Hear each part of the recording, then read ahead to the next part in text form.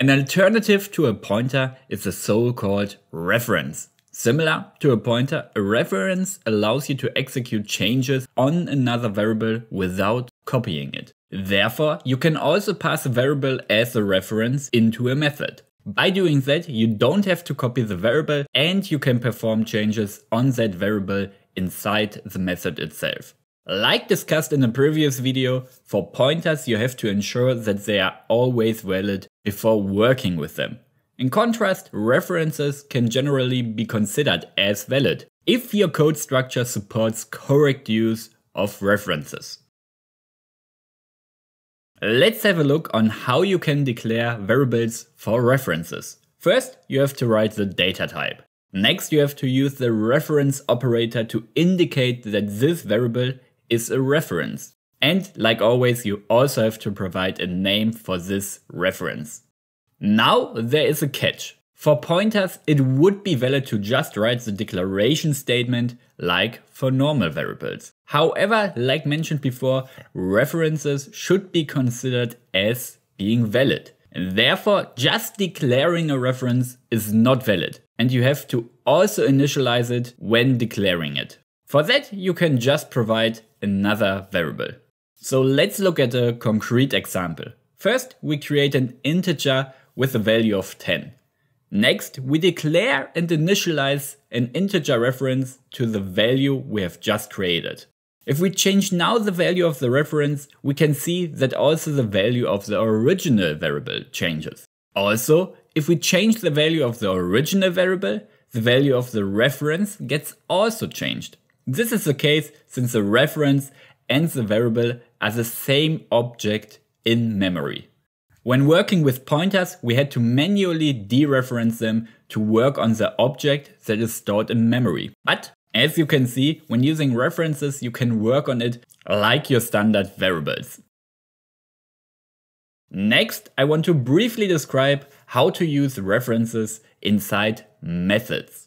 Here we have a normal method where we add two integers together. In here, we copy the values of the integers that gets passed in to this method and then return the result of the operation. When using references, you can remove the aspect of copying values and like mentioned before, you can also change the value of variables inside the method itself.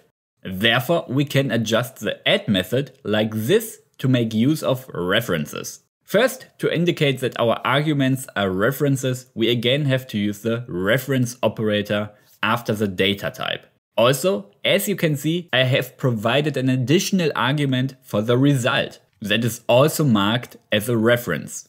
This variable will get changed inside the method and should store the result of the add operation. When you write the value of a reference inside the method, it is common to indicate this with the out prefix in the name of the argument. Now we can say that the result variable should store the result of the addition of both other variables. When using the method in code, it would look like this. We create the variables as normal and then just pass them into the method like usual.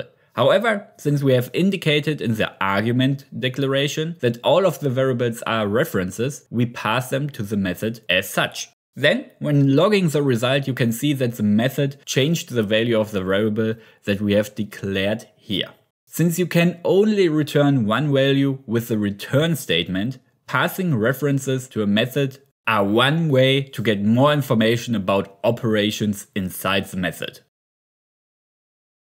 Like mentioned before, references are generally regarded as valid, as long as your code ensures that. For that, you have to ensure that the lifetime of a reference is less than the lifetime of the original variable. For example, if you would return a reference to a local variable that was declared inside of a method, then the lifetime of the local variable is only inside this method. However, now we would have exposed an invalid reference to this local variable. Also, if you allocate dynamic memory using the new keyword, and then create a reference to this pointer and then delete this dynamic allocated memory, you still have a reference to this variable, which now has become invalid.